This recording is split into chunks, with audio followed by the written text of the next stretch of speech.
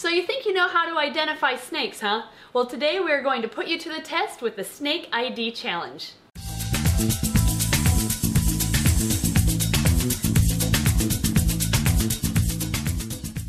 Today's episode will basically be a game, and you can play this game either by yourself, and you can share your score in the comments below and compare with other players, or you can play this with family or friends to see who's the best at identifying snakes in the group. But the challenge really will be identifying snakes using extremely close-up footage. We would like to thank Audible for sponsoring today's video, and we'll get more into detail about that after the game. To skip the rules of this game, you can just go to this time right here to start. Otherwise, the goal of this game is to get the most points. To earn points, you simply have to identify a snake species using extremely close-up footage of the animal, some of which we'll be using our macro lens with, and some of which it'll just be highly zoomed in. Basically, we will show you a close-up shot of a snake species, and you will have 15 seconds to identify it. Throughout those 15 seconds, we will be giving you clues to help you identify the snake. As soon as you know what it is, shout out the answer, and remember or mark down how many seconds remain in that round.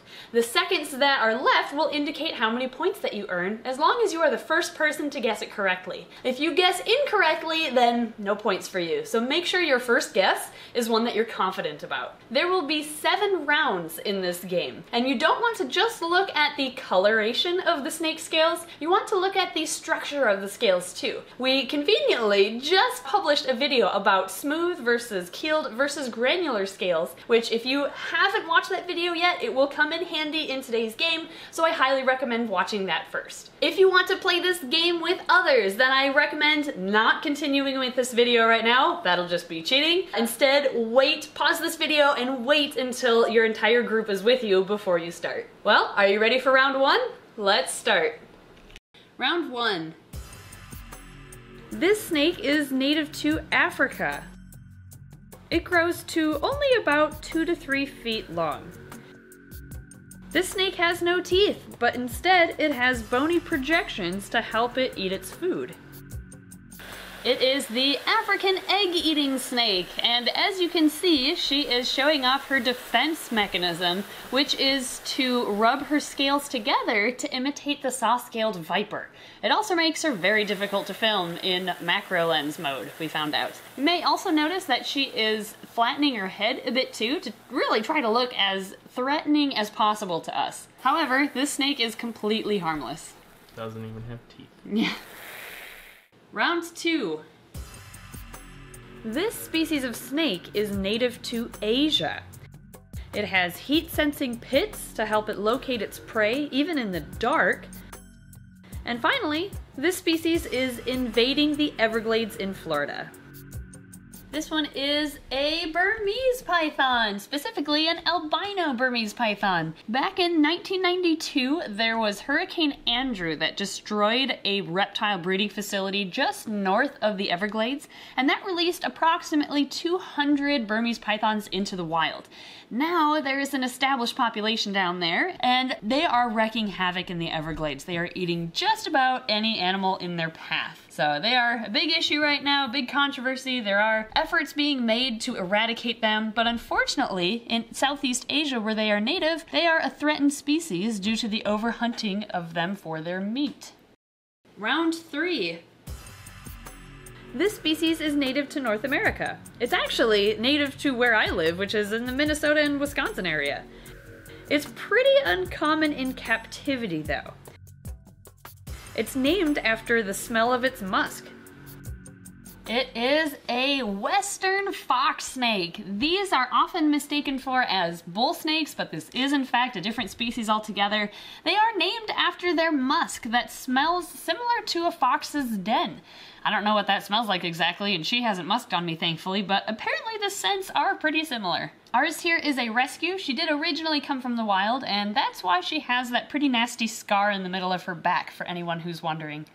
Round 4. This species is native to South America. They're pretty small. They only grow to around 2 feet long. Thanks to a unique structure on their face, they are very good diggers.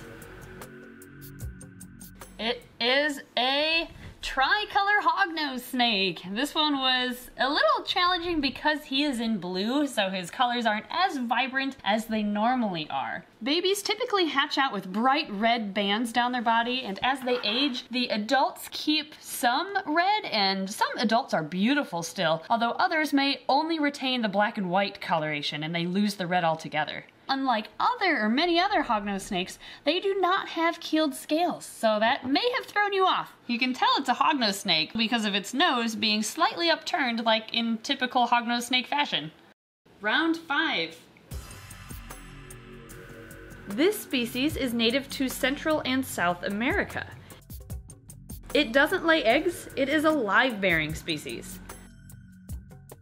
On average, it grows to around 7 to 8 feet long.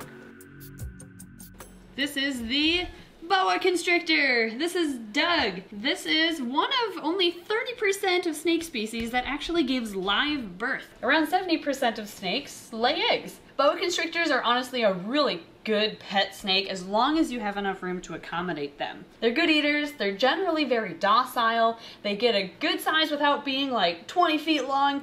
They're a really great snake, again, as long as you have the space. Doug here is a rescue from our local herpetological society, and he has been a part of our programs longer than any other snake that we bring with us. Round 6. This species of snake is native to South America.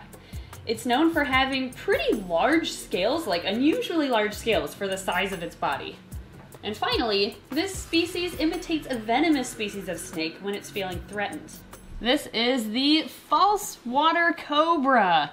This guy is one of my favorite snakes. He's super chill, and they imitate the actual water cobra by stretching out the skin along the sides of their neck, like so. I can kind of get him to do it here a little bit on camera, but unlike cobras that can only stretch out along their neck area, the false water cobra can kind of flatten out its entire body. Having the word water in their name, you can probably already guess that they live close to the water and they eat a lot of fish and amphibians. That's crazy. So that's on his heart? You can see his heartbeat. Oh, really? That's insane. Yeah, you can totally see his heartbeat. Wow. Round 7. This species is native to North America. It's known for having a bit of an attitude. There are 2 visual color morphs that you can see here, one of which prevents it from having any black pigmentation on its body. It is a hypoalbino bull snake, otherwise known as a hybinomorph bull snake. So this guy has 2 visual morphs, albino, which reduces the black pigmentation in his body, and hypo, which increases the yellow coloration that you see. Bull snakes are also known for their keeled scales, so hopefully you noticed that too. The hybinomorph is one of the prettiest morphs in my opinion. It's interesting to me how their pattern seems to be diffused, even though both of those morphs are color morphs, not pattern morphs. But when combined, they have very little pattern to them. If nobody answered the correct morph exactly, but you got bull snake, then we'll consider that the right answer in this case. So how well did you do? Comment your score down below and compare it with other players of this game. Before we wrap things up, I would of course like to sincerely thank today's sponsor, which is Audible. Every Thursday, I spend about 6 to 8 hours cleaning and feeding all of my reptiles. To make time go faster, I'm always listening to Audible so that I can get lost in a science fiction story. As you guys probably already know, I am currently listening through the Wings of Fire series, and if you're not familiar with it, it's basically about different species of dragons, each with their own abilities or powers. It's kind of like the adaptations different reptiles have in their environments to help them survive. However, some of the abilities are kind of strange, including one type of dragon that has the power to make a horrible smell or stench around it. I call that one the Ed Dragon, or the Ed Wing. Thanks. You're welcome. I'm currently on book 11, The Lost Continent, where they introduce a brand new species of dragon altogether, but that's all I'm gonna say because I don't want to give out any spoilers. Recently I've been listening to Audible so I can't hear Ed breaking things in our new facility. What did you do? If you want to listen to the Wings of Fire series, I'd recommend starting with book 1, not book 11 where I'm at. It would make no sense at all if you started at book 11. But you can get book 1 for free by going to audible.com/snakediscovery or by texting Snake Discovery to 500-500. There you'll also get 2 free Audible originals and a 30-day free trial. It doesn't have to be the Wings of Fire audiobook, by the way. It can be any audiobook from their library that you want. You can get it for free using that link, which I'll put in the description below. Audible has the largest selection of audiobooks on the planet.